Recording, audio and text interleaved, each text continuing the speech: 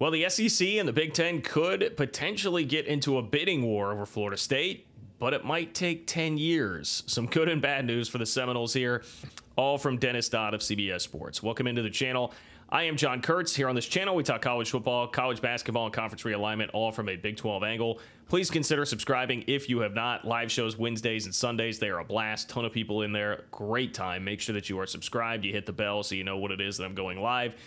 And if you would please like the video and leave a comment underneath, love me, hate me, agree, disagree, all of that, very welcome. I would much appreciate that. You can donate to the channel on Venmo at John-Kurtz-4 as well, if you are so inclined.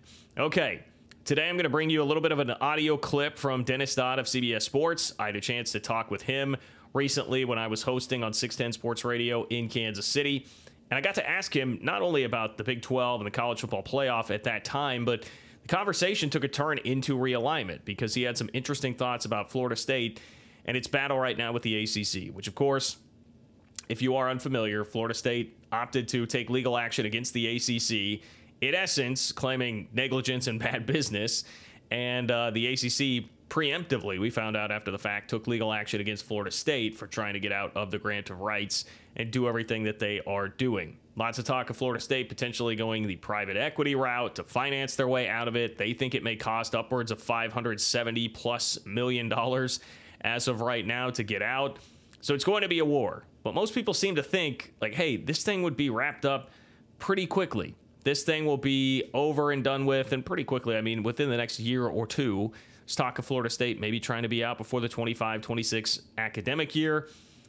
With how brash Florida State is acting, I certainly understand why people believe that. But Dennis Dodd, I would say, poured a little bit of cold water on that, while at the same time giving Florida State reason for optimism about the interests of both the Big Ten and the SEC. So it was a very interesting conversation with some interesting points made by Dennis. Now, we're going to start the conversation here. I asked a question about how bullish he is on the future of the Big 12, and that's where the conversation really took off on Florida State. And it's in part because he began by saying that he actually thinks Florida State in the Big 12 could be a possibility. So we'll start here. How bullish is Dennis Dodd on the future of the Big 12? I don't know if I'm bullish on anybody in the future except the SEC and the Big Ten. Yeah. But next year, look, Brett Yormark has done his job. He's reconfigured this conference. He's got the best of what's left. There's still, whatever happens with Florida State, I think the Big 12 may be a player. I'm not sure, but he's going to make sure they are if they end up getting extricating themselves from the ACC. So yeah, it's I don't know, whatever you want to call it, the third best conference or the fourth best conference. But guess what? Before any of this started, the Big 12 was always the third best conference, the fourth best conference. And there's no competitor now for that from the Pac-12 since they're gone. But no, I love what's happened. I'm really looking forward to it. Dennis Dodd from CBS Sports talking with me. On the Florida State point, I'd heard that, and I know it's been out there from a couple places, like, hey, maybe that is like a last-ditch option for them. Would Florida State really do all of this just to wind up in the Big 12? And how much more money would they potentially be making in the Big 12 than what they're getting in the ACC right now if they were to come?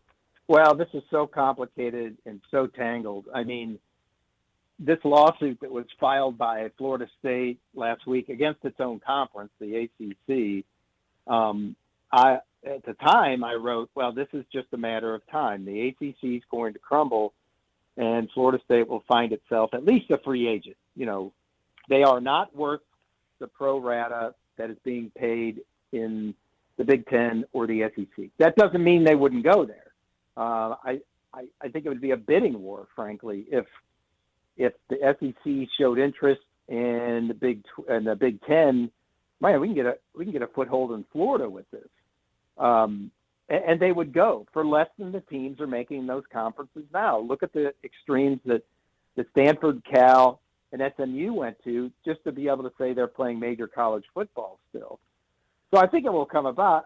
I don't know if it will come about in the next 10 years. The thing I wrote was like, I'm kind of settling on 2030. This will end at the point that the ACC and the FSU are tired of spending money in court, and it's more fiscally responsible to settle. I don't think it's going to be settled anytime soon. I think the ACC is resigned to the fact that they're going to have a really mad member it's upset in their league. So what? Now we'll decide things in court. But yeah, I think the Big 12's a player.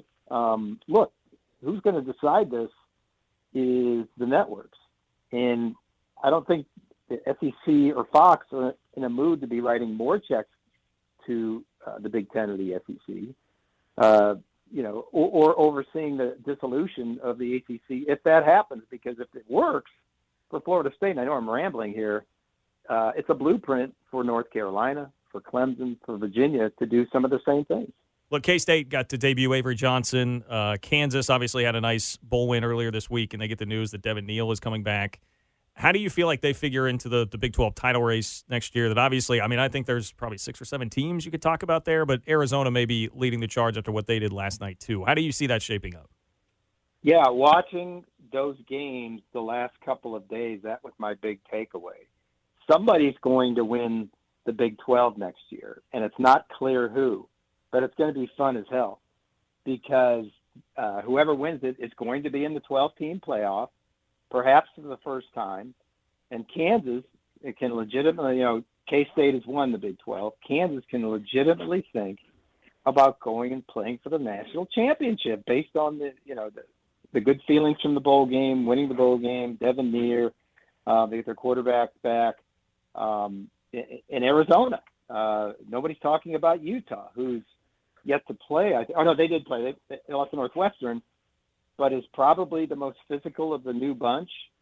And I think it's going to be fascinating. I think it's going to be the most entertaining conference in the country next year. We pretty much know what the Big Ten is, even with the new teams, SEC as well. But what about the Big 12? Any of those teams I mentioned could be in the playoff. All right, so I appreciate Dennis Dodd there for taking the time. And the reaction to this is, if I'm a Florida State fan, I'm thinking, well, there's some good and some bad there. A lot of people are kind of poo-pooing the idea of the Big Ten or SEC being ultimately all that interested here.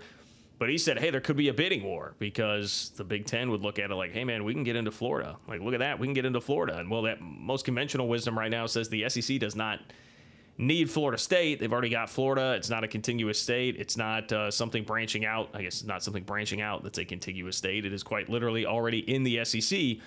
So why would they want it? Well, they would want it to block Fox and the Big Ten from planting their flag in the state of Florida.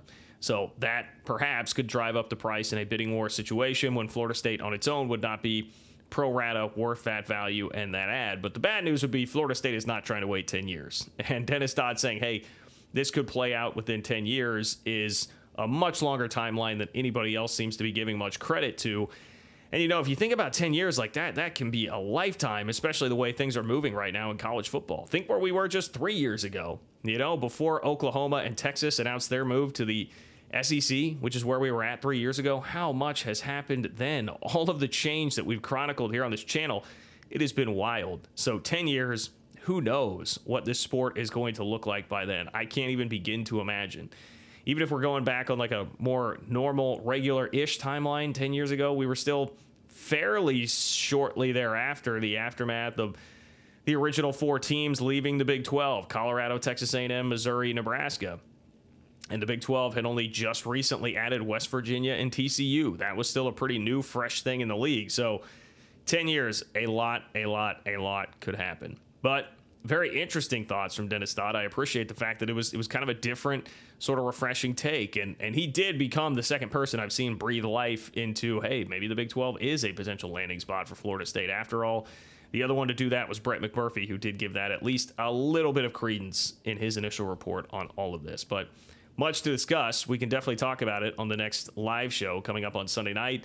Make sure you're locked in for that, so get subscribed to the channel. Please like the video, leave a comment. What do you think about what Dennis had to say? Are you buying into any of this?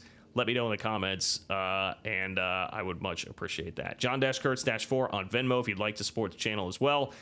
And take care. I appreciate you being here, and thank you for locking into the channel.